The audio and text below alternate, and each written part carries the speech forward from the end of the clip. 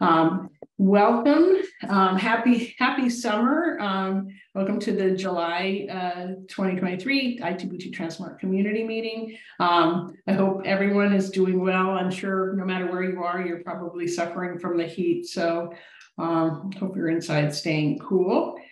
We have an exciting agenda today. I'm going to go through a few foundation updates, some of the usual ones that you've heard before, and then we got a pretty exciting use case. And I've heard this once before, and I'm pretty excited about seeing it again.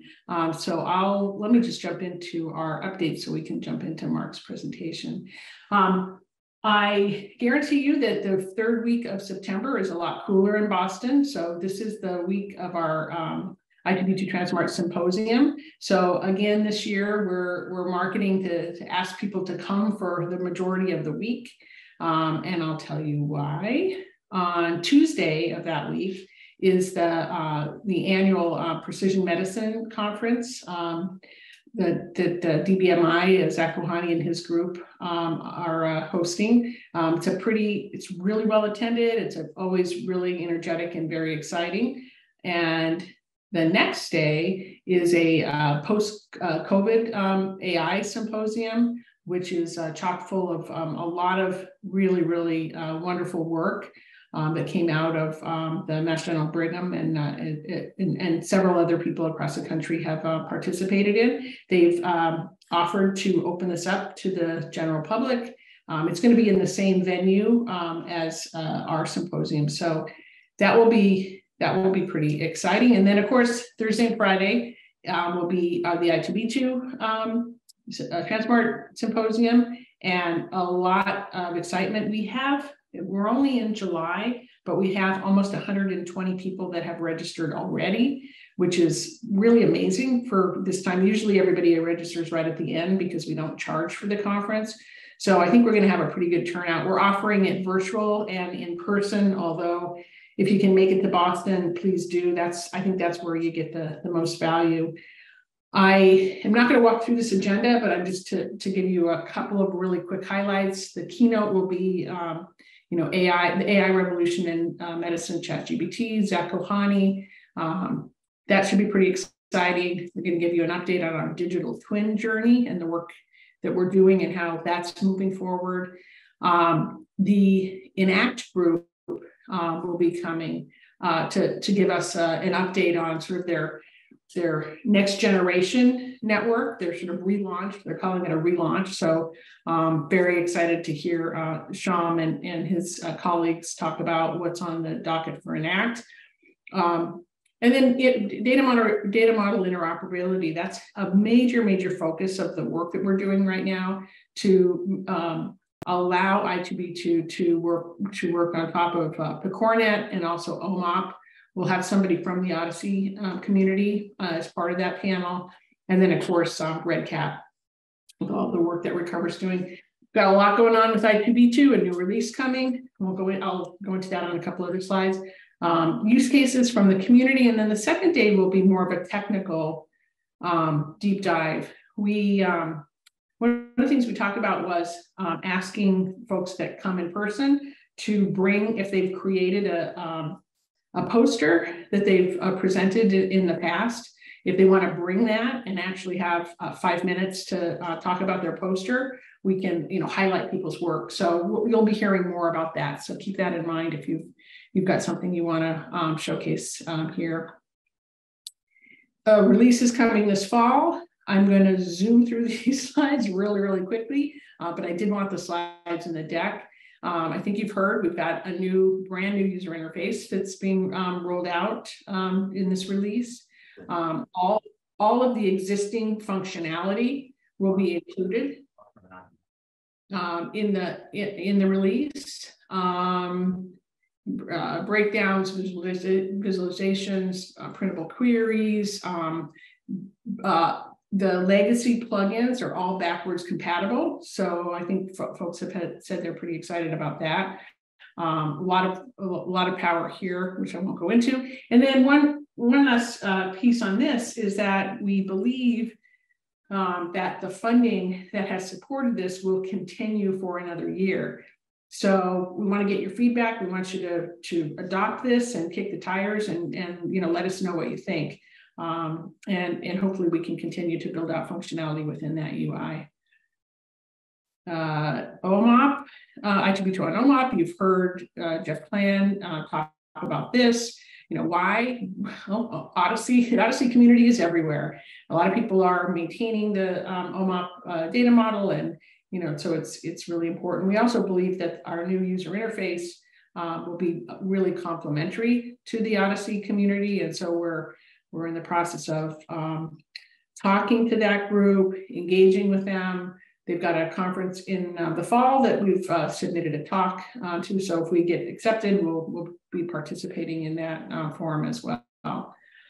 I won't go into this too much. I2B2 ProCornet OMOP, wiring up OMOP. You've heard about this. I'll just buzz through. If you want to get involved, a little bit more involved in the foundation, join one of our working groups. The other thing I want to mention is that if we believe that we should be spinning up a new user, a new working group, maybe social determinants of health. Maybe people really want to get together and talk about that and how to make that work. That'll be our next speaker. They'll jump into that, but something like that. Let us know. We can certainly support that type of thing. We're always looking for agenda topics for our community meetings. September, there won't be one in September because of the symposium, but we've got a meeting in November. So always interested in hearing your thoughts. So that was my quick update. And now we're going to jump into the meat of the community meeting. So Mark, I'm going to hand it over to you. Thank you very much, Diane. Excuse me. Good morning, everyone. Let me share my screen.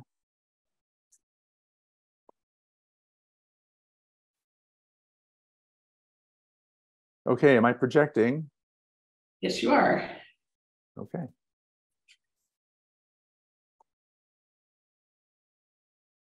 All right, so hi, everyone. My topic is enhancing I2B2 patient data with social and environmental determinants of health, which we call SEDoH. I would like to discuss an ontology and toolkit from University of Southern California. My name is Mark Abajian, and I'd like to let you know that I am representing USC here today, University of Southern California, and our team that developed the Ontology and Toolkit, but I am no longer affiliated with USC. Let's go on to the next slide. So just an overview of my talk, I'd like to just introduce myself to you, tell you why I'm here, explain the argument. And so you may ask, Mark, why is there an argument about SEDoH? I'll explain in a moment. The who is involved in our ontology and toolkit development. I'd like to explain the data sources where we get our social and environmental determinants from. Then I'll go into a description of the ontology. We'll take a look at that and open it up in I2B2 with a live demo. I'll show you, explain to you about the toolkit. And just a caveat, I have not been involved in the development of the toolkit.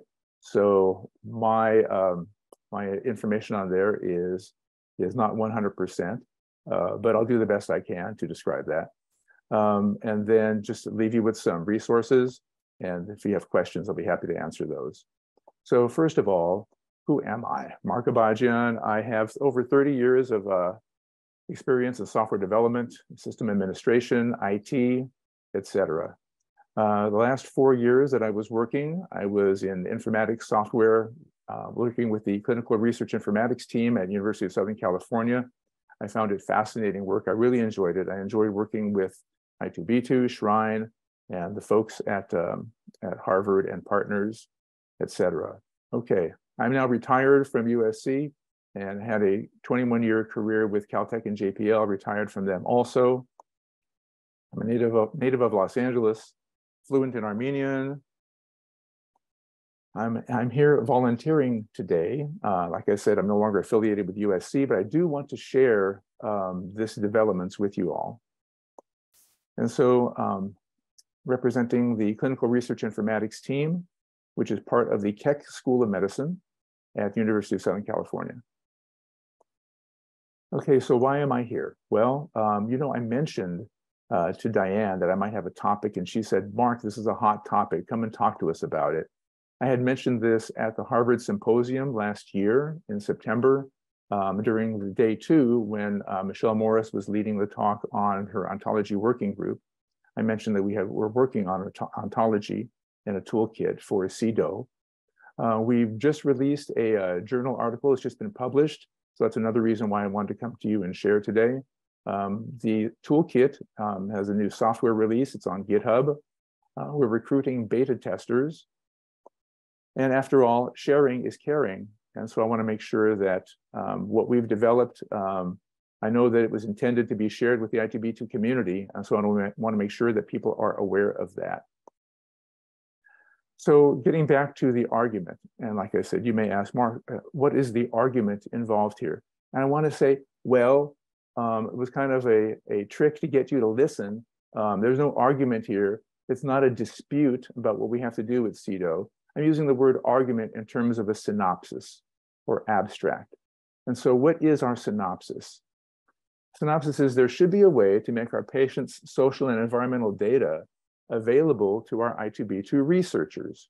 And so at USC, we had been looking at this for a while. Our directors decided there must be a way to do this.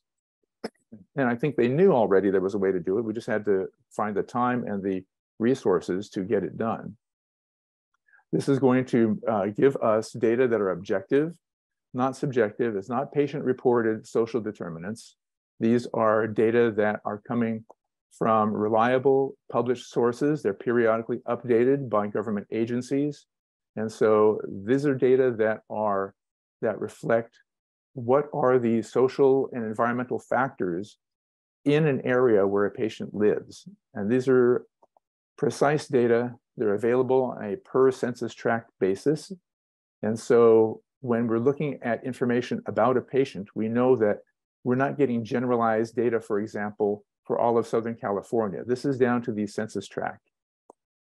Okay, and with this information, researchers can infer causality, identify trends in the patient population.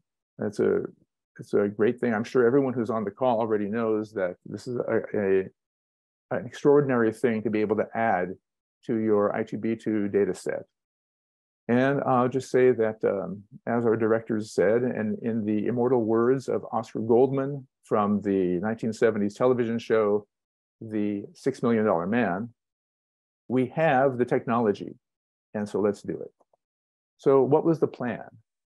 Plan was, number one, identify sources of SEDoH data. Where are we going to get these data from? Collect the SEDoH data for our region. Identify best practices for geocoding the patient addresses, because we have to find a way to determine for each patient which census tract are they actually in, and then then actually perform the geocoding of the patient addresses, mapping them to the census tracts. We developed an ontology for the SEDoH data for use in I2B2, and then we enhanced the patient records using the SEDoH data. And then beyond the ontology and the gathering of the SEDoH data, the last step was something that we just determined in the last couple of years, is we should absolutely do this, automating steps 2 and 4 and 6, and building a toolkit so that the lessons that we learned in collecting the data, geocoding, and enhancing the patient data can be shared with the I2B2 community and others who are interested in this type of thing.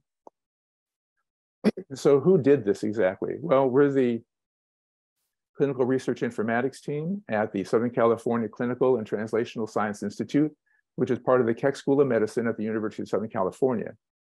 Keck School of Medicine supports the Keck Medicine, which consists of 3 or 4 hospitals. It's a CTSA, and aside from the Keck hospitals, there's also the Los Angeles County Department of Health has well, that's the County Department of Health, and they have a large general hospital in Los Angeles. We work with them. We also partner with the Children's Hospital of Los Angeles. The director of clinical research informatics was Daniela Meeker. And so around 2017, 2018, she started making sure that our I2B2 folks could get involved in building an ontology for getting these data into the system. She partnered with our other director, Juan Espinoza. He is a physician at Children's Hospital, Los Angeles. They engaged with Dr. John Wilson. He's a director of the Spatial Sciences Institute, which is also at USC. He brought in his GIS or Geographical Information System admin, Bo McDonald, and together they decided where can we get these data from and how are we going to get it. They brought in our data admin, Amy Schwang, who does the ETL for our patient addresses. And then more recently, starting in 2019, they asked me to join and bring in develop an ontology for putting these data in. We changed leadership in our team. Neil Barouse came in as a new director. He brought in Paul Kingsbury as program manager, and the two of them really pushed for this toolkit, building a toolkit to maintain, retain all the lessons that we learned from building this. Praveen Angyan joined the team as a toolkit architect. He's now the applications lead for that team. And they brought in last year Mark Abajian as toolkit engineer to build the toolkit. So this is how things were originally. Everyone who's highlighted here in red is a leader of the clinical research informatics and was responsible for directing all of this. I'd like to say there have been transitions since we started this. Dr. Meeker and Dr. Espinoza have left the team. I have retired from the team.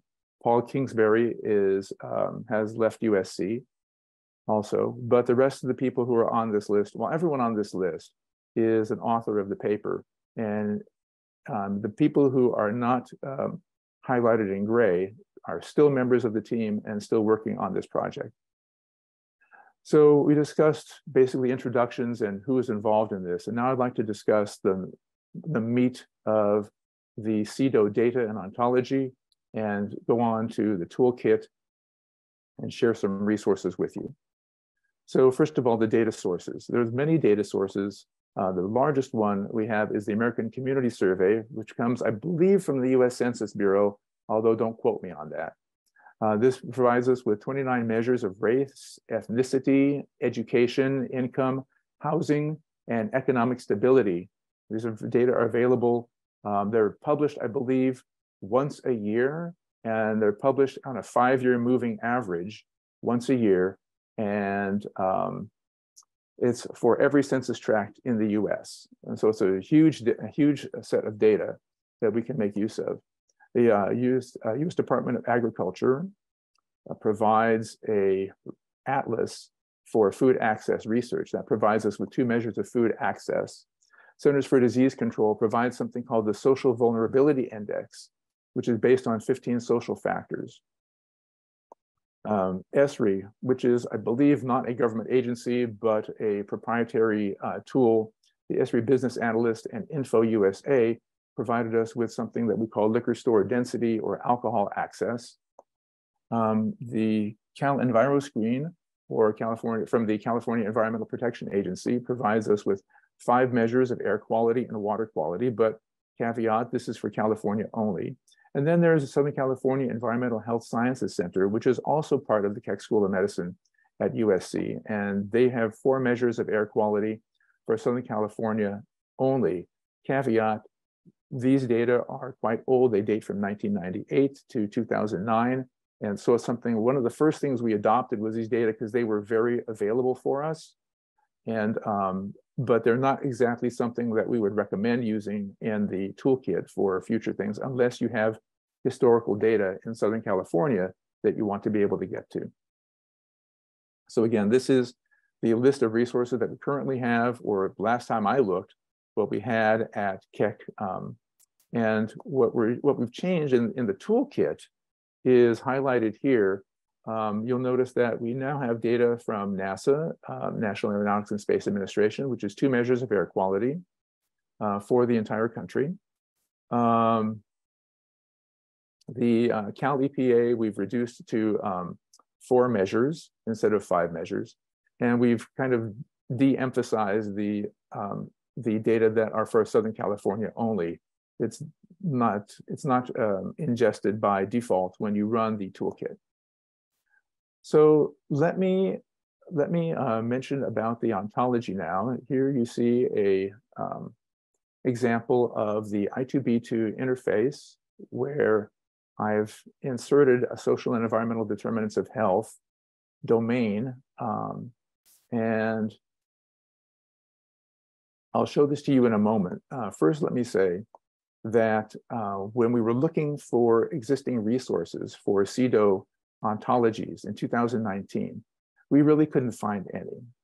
There were some diagnostic codes in ICD that were for diagnoses for an individual and not really indicative of exposure.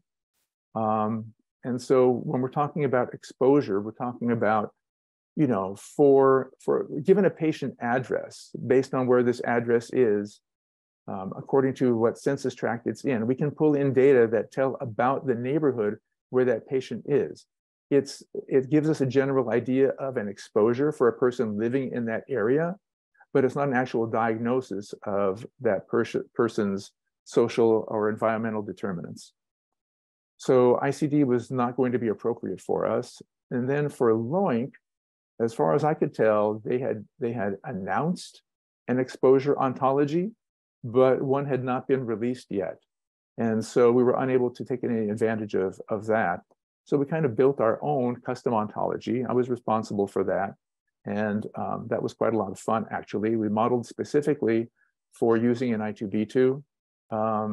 There were challenges involved because I had never built an ontology before. We realized that exposures, in this sense, are not clinical encounters. And of course, all the observation facts in I2B2 are based on clinical encounters. So this is a little bit different. And then building the ontology in a way that the user experience, user interface is useful. That was a nice challenge. I enjoyed that in terms of naming these items, coding them, putting in tooltips, understanding how to build the filters, et cetera. That was a lot of fun. So here's a picture of our ontology. And I'd like to leave the demonstration, excuse me, I'd like to leave the slideshow right now and go to a demonstration. So let's see, where are we? Okay. Am I still sharing my screen? Yes, looks good. Okay, thank you.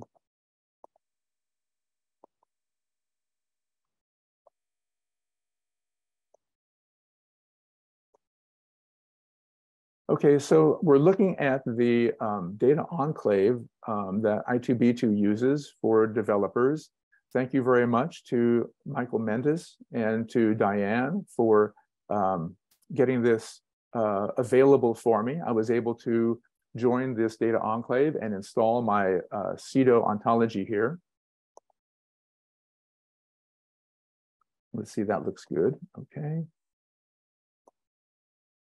I think I want to blow this up a little more so it's easier to see. Okay, so here we are. I've opened this up. You'll notice the first thing that you see here in the ontology is a version number. And then there's some notes here. And these are notes we put in here to explain how to use this. Okay, so this is, we'll just skip that for now. But here you can see the ontology. Alcohol access, that's a liquor store density. Drinking water quality indicator, population density, persons per square mile, excuse me, it's square kilometer. But I said square mile. And so, you know, if I were to use this, it's going to ask me what kind of population density are you searching for? And you can select persons per square mile or persons per square kilometer.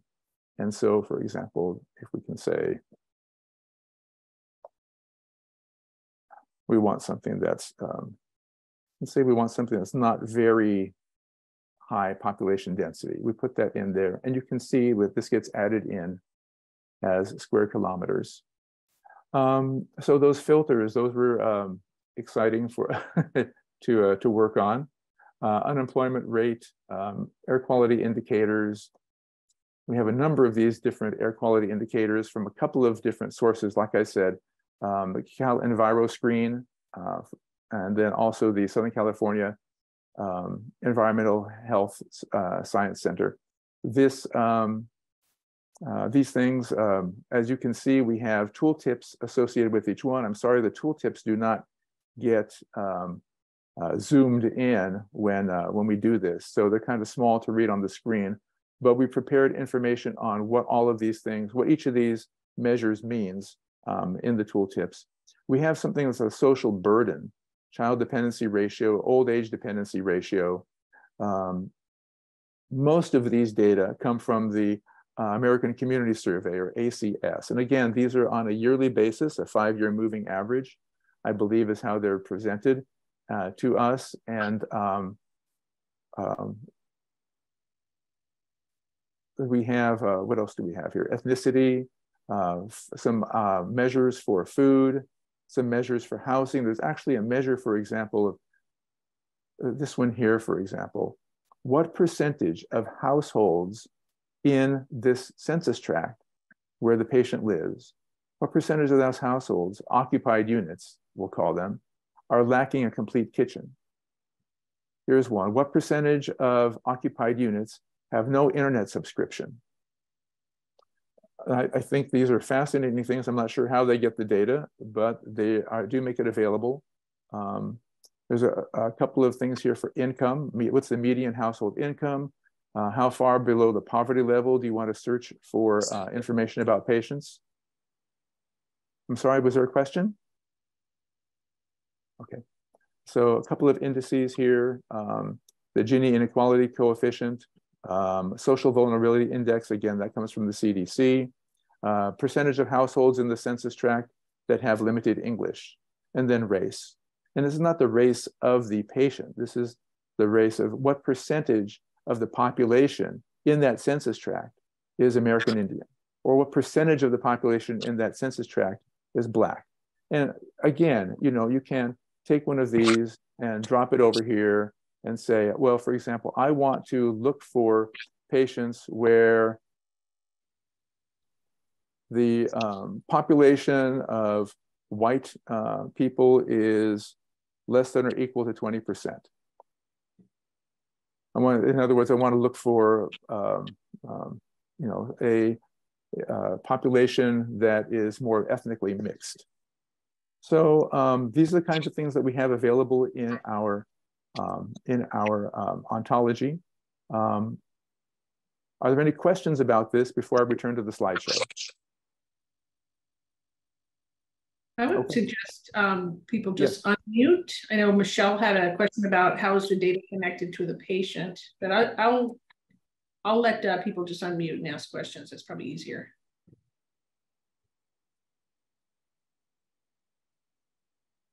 All right, so regarding how are the data connected to the patients? Well, when I talk about the toolkit, I'll explain how we do that. But let me say in general, what we do is we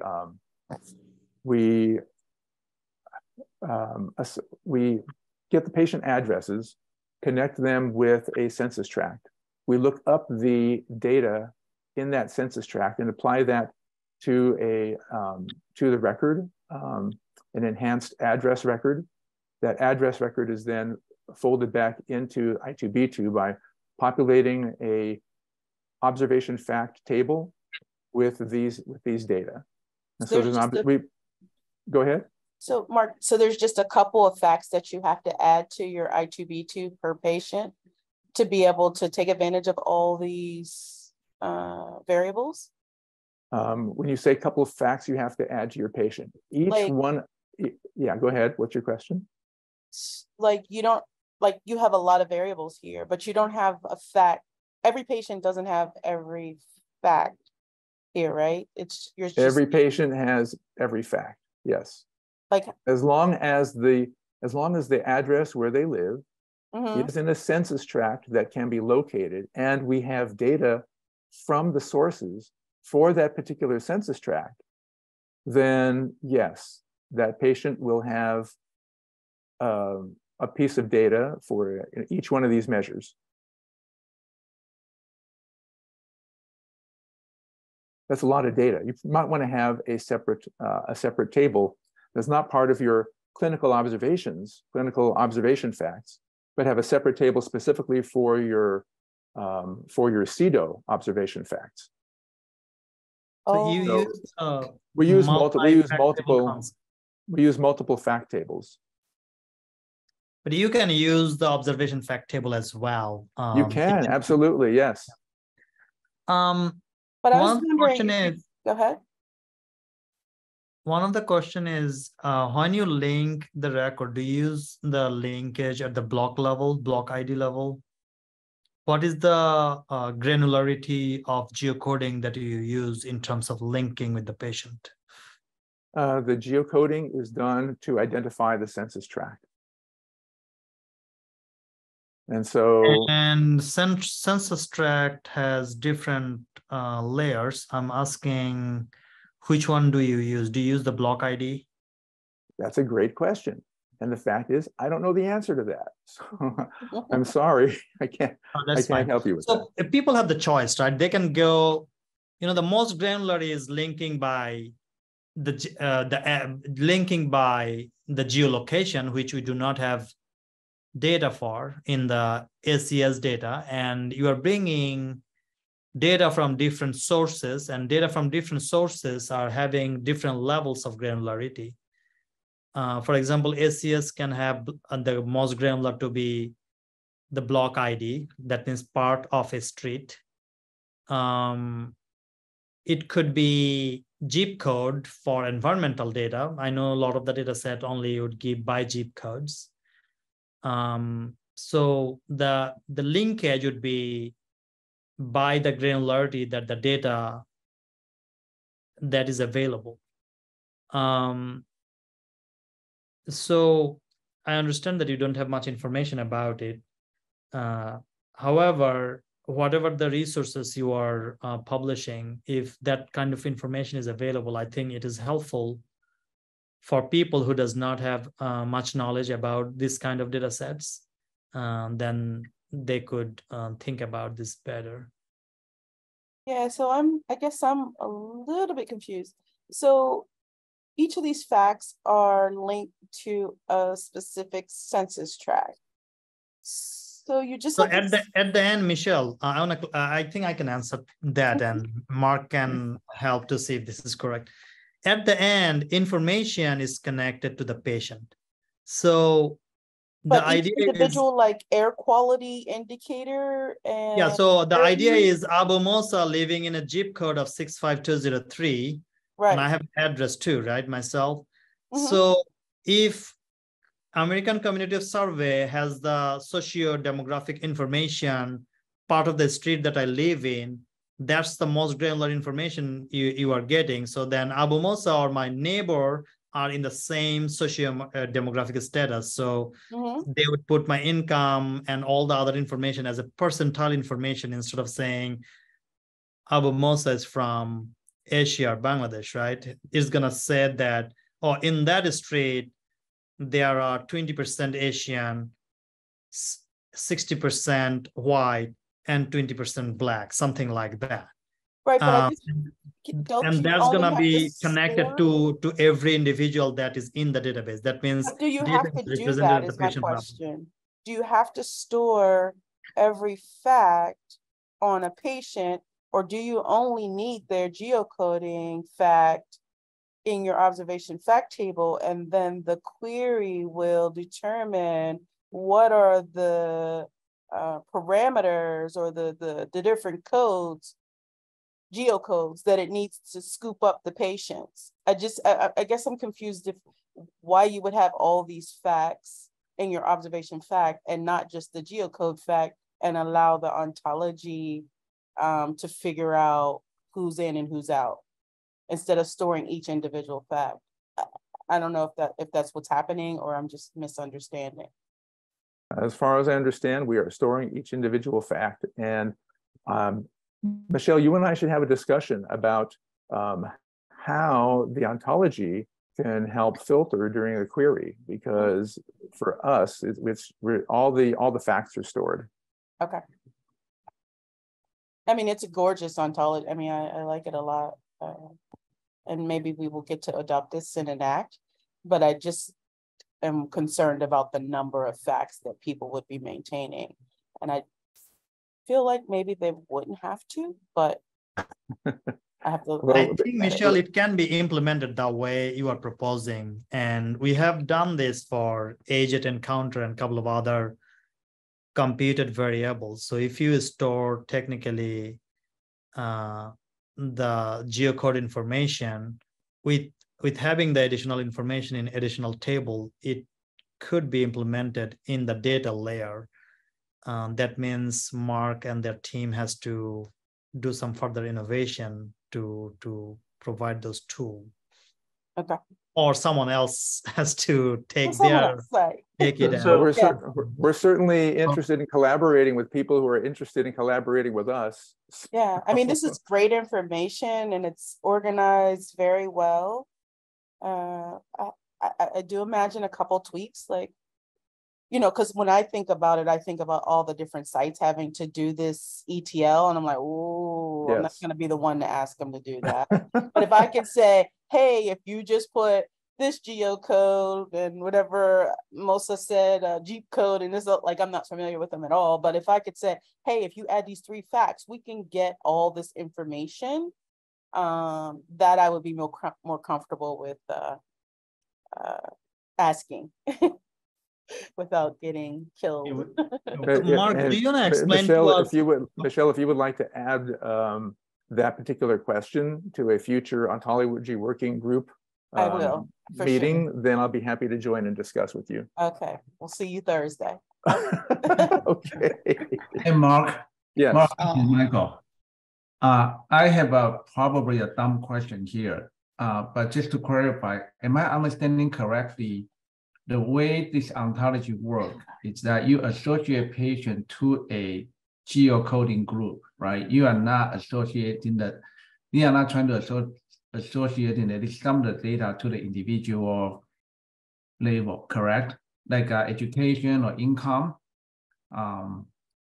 You're basically education or income. So yeah, what this says is, so this fact here, this education, when you're looking at this, what you're looking at is, when you're doing a query in I2B2 using this fact, what you're saying is, show me the patients who live in a census tract where the percentage of high school graduates who are age 25 or over, or excuse me, where percentage of the population has graduated high school is a particular number. And so if you're looking for a census tract, for example, where 80% of the population aged 25 and over has graduated high school, then you would put this over here, drag it over here, and say, okay, then I want people in the census tract who the census tract has more than 80% of high school graduates.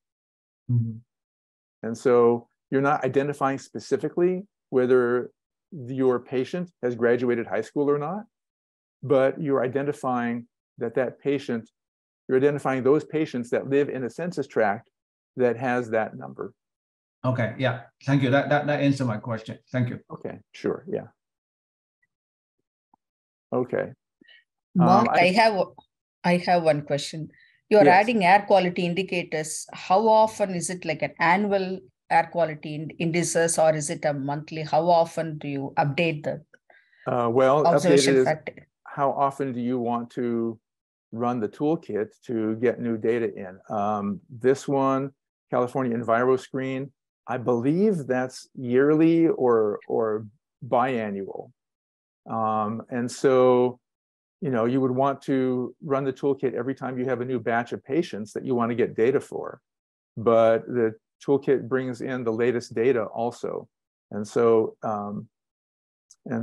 you can update data by running the toolkit again.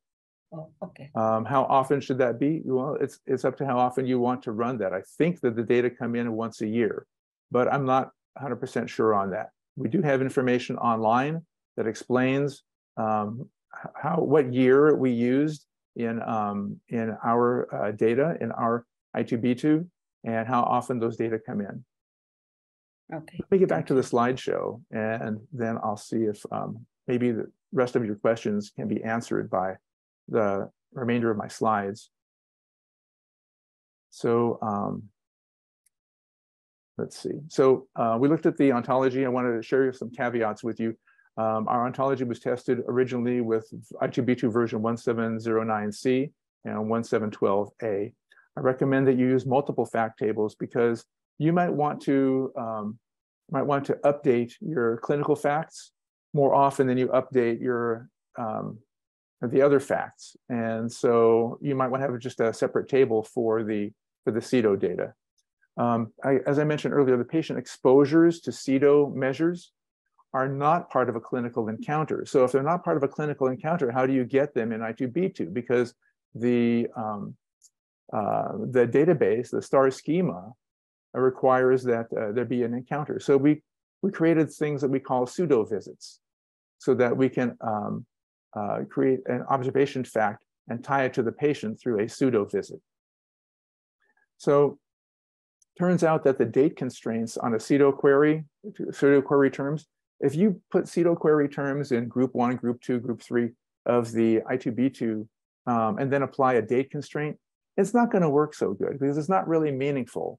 And so we found that if you can build a temporal query where you're setting, like, I want to make sure that the first exposure to this happened before that diagnosis and that type of thing. A temporal query is a much better alternative to using a date constraint. Date constraints, trust me, are not really meaningful in this in the SEDoH context. You saw some notes in the ontology tree. That was the dark red text that was at the very beginning of our tree. That's not a standard usage of the I2B2 ontology. It's something that we came up with because we knew we could show a version because I saw how Michelle was doing that for the ACT ontology. And we just kind of adopted that and adapted it so that we can put more notes in there also. But the notes in the tree can lead to rendering issues. When you go to more info, it doesn't look so good if you try and do a more info on a note. A minor update to the web client can remedy that, but I have no code for that update right now.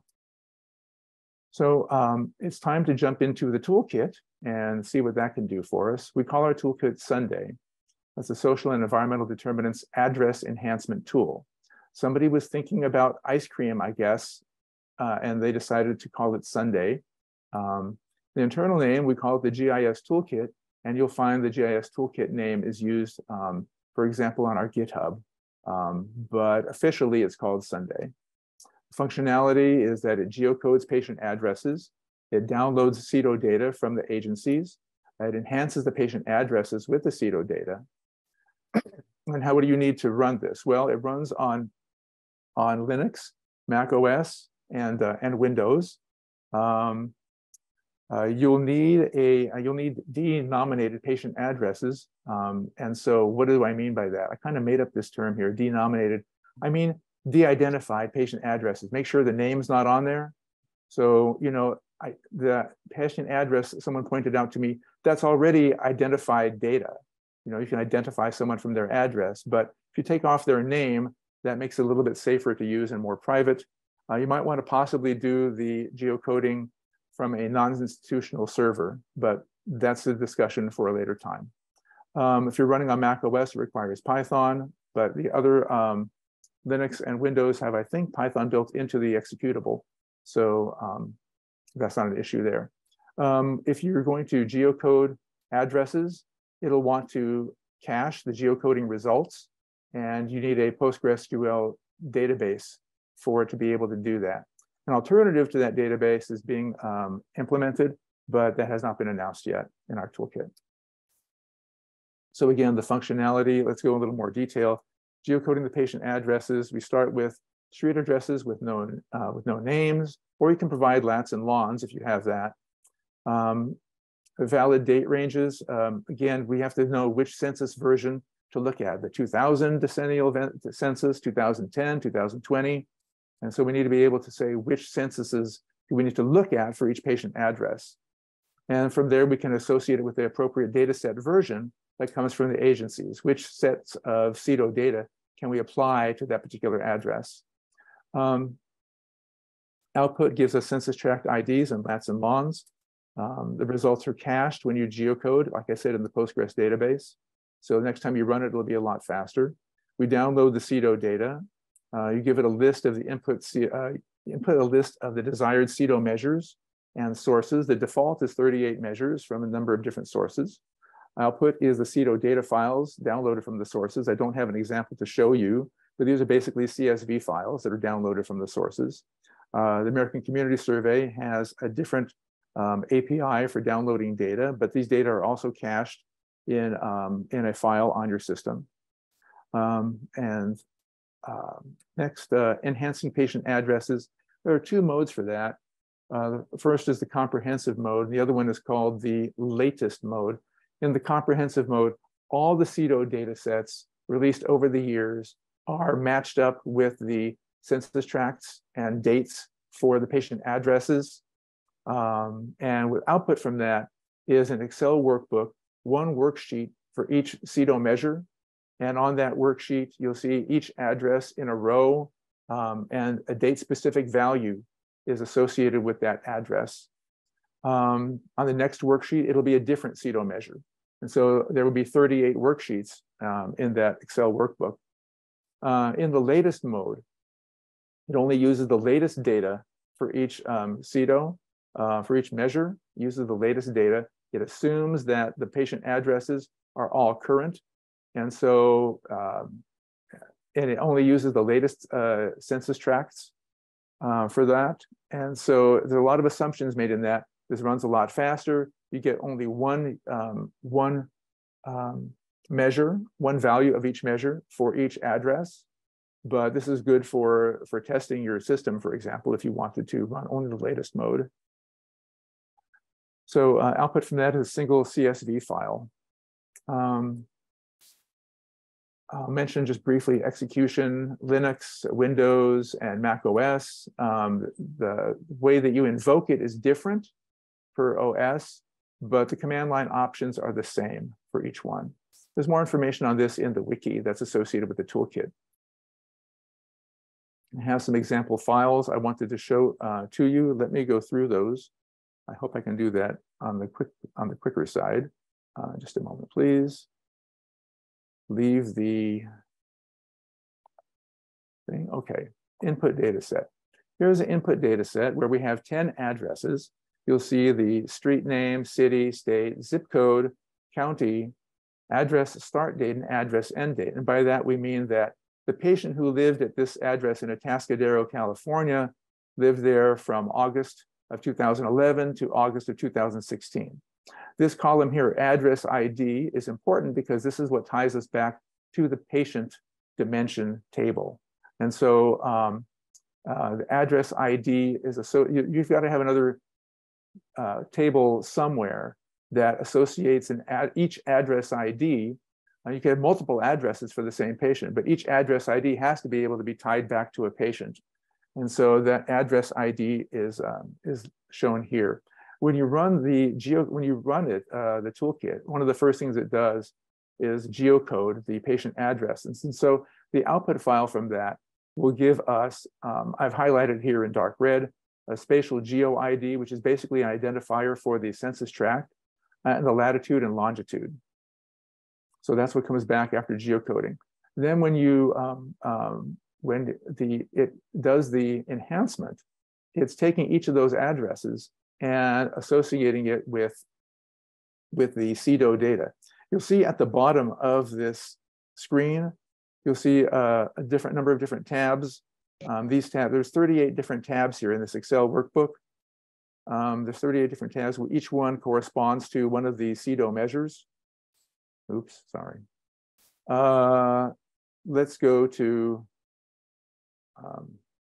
this one over here. I highlighted this one over here. Okay, this one is age of the housing, I believe. And let's go back. Let's take a look at this one. We talked about Atascadero, California a moment ago. And that was, someone was living there from 2011 to 2016 at that address.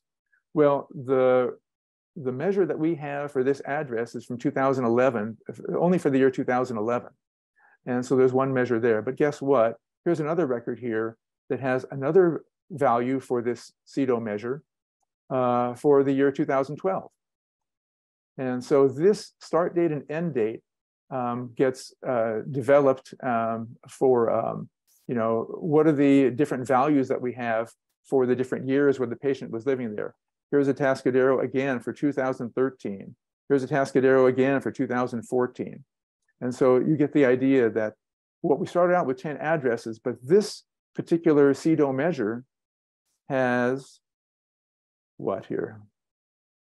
49 rows associated with it, something like that, 49 or 50 rows. The 10 addresses became 50 rows. And because there's multiple values for each address based on the year that SEDoH data was generated. And so this is the comprehensive, when you run comprehensive mode, this is an example of the Excel workbook that you get with multiple values for each address, depending on the dates that, that match up with the SEDoH data.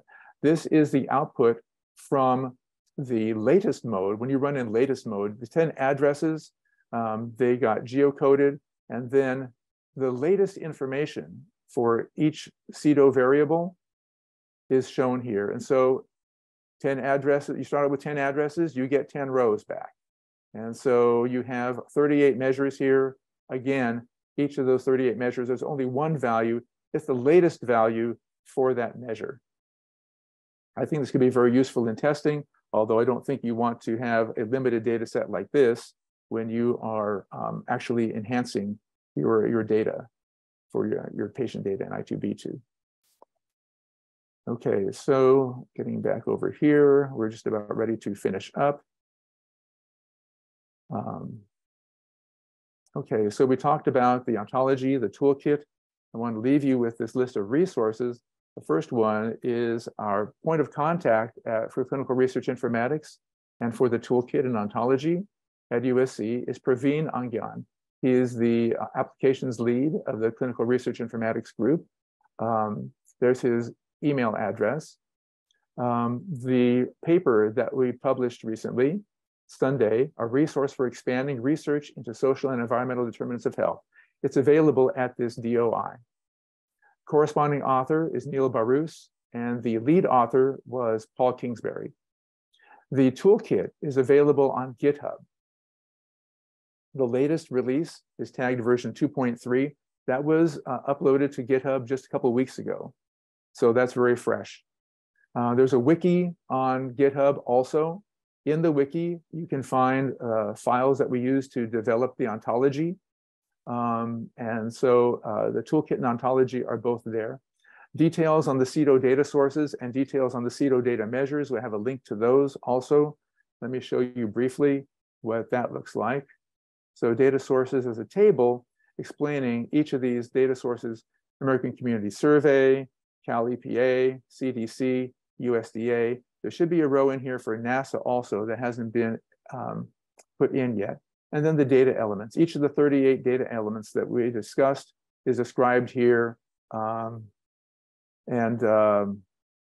This should answer any questions you have about what those data elements mean. Going back to this I2B2 client, if you have access to the data enclave, it's dataenclave.net/web client. There's a web client version 2, although our notes here do not render very well in version 2 of that. So just a heads up on that. You could log into this if you go to the data enclave. This happens to be associated with the username called SEDoH. And so SEDoH is how you would log in to see that, if you're interested.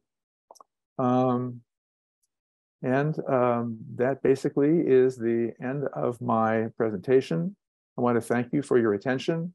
You know, like I said, I'm here as a volunteer. I'm not getting paid to do this. And so I'd like to ask anyone who's interested to unmute your Zoom and applaud. Great work, Mark. Thank you so much. I appreciate the presentation, Mark. Very exciting. Okay, thank you very much for your attention. And if you have any additional questions, please let me know. Very good. Thanks, everyone. So much. Great job. That was amazing. And again, if we want to spin up a quick, ad hoc, working group to dive deeper into this, maybe we could convince Mark to volunteer a little bit more of his, his knowledge. So certainly, and we'll have these the slides and the recording posted on the website shortly. So awesome. Okay, thank you very much, Diane, for giving me the opportunity to share with everyone. All right. All right. I know folks have to jump to another meeting. Any last minute? No. Questions, comments? Okay, terrific. All right, great. Well, join the Ontology working group on Thursday. If I'm sure Michelle will be talking about this some more on Thursday at her group. So, all right. See you guys. Thanks, everyone. Thank you.